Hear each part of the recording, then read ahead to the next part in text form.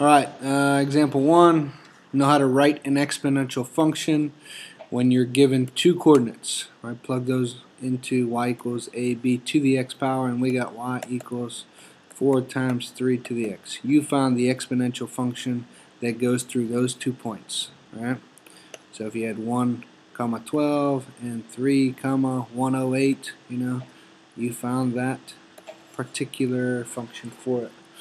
Now, the next one is find an exponential model. Find the function that goes with basically this information right here. So a store sells motor scooters. Table shows the number Y of scooters they had during the X year that store had been open. So the first year they sold this many scooters, second year this many, so on, so on. The question says draw a scatter plot of the data pairs X natural log of Y.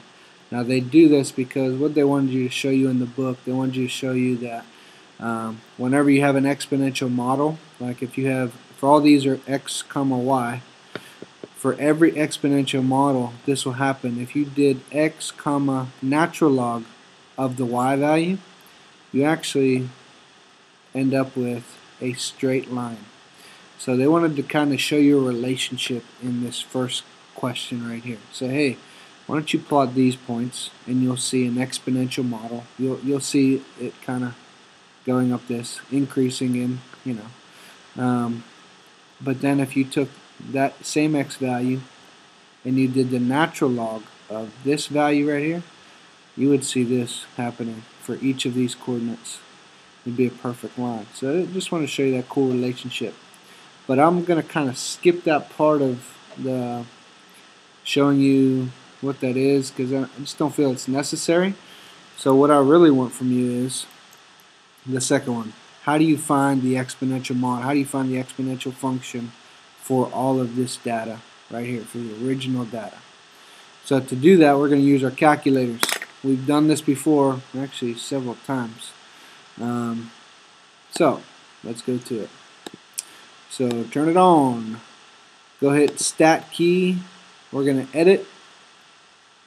And we're going to type in our list. List 1, list 2. So here's the values for 1, 2, 3, 4, 5, 6, 7. So 1, 2, 3, 4, 5, 6, 7. Okay. And scroll over. List 2 are your Y values. So 12, 16, 25, 36, 50,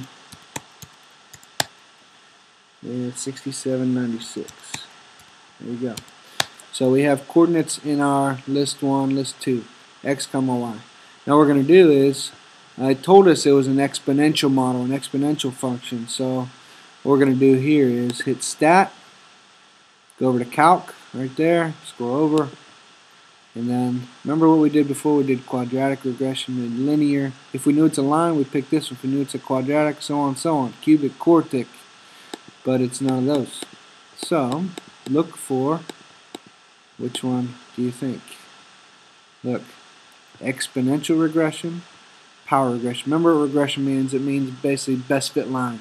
What did it say it was? It said it's an exponential function. So that's why we're going to hit exponential regression.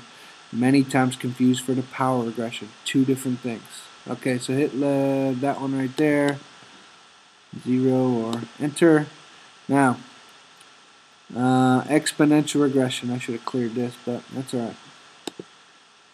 Exponential regression is this. Y equals A times B to the power of X. Here's your A and here's your B, and you're done basically. All you have to do is round. So, final answer. This whole question is from the calculator, which you're probably thinking that's kind of nice, right? So basically type this in L1, type this in L2, hit exponential regression, because why? Because it said exponential model. Now if it didn't tell us, that'd be a different story. But I'm going to tell you. So final answer, y equals exponential y equals A times B to the X. A, it told us 8 point something right here, 8.46 because we had to round up, and 1.42, 8.46, 1.42. Okay, remember this. 8.46, up, one away. 8.46 and 1.42 to the power of x. So y equals this function. Here's your exponential model. Okay? Just type it in the calculator. Alright, the example 3, just use it. Use the exponential regression and use to predict, right?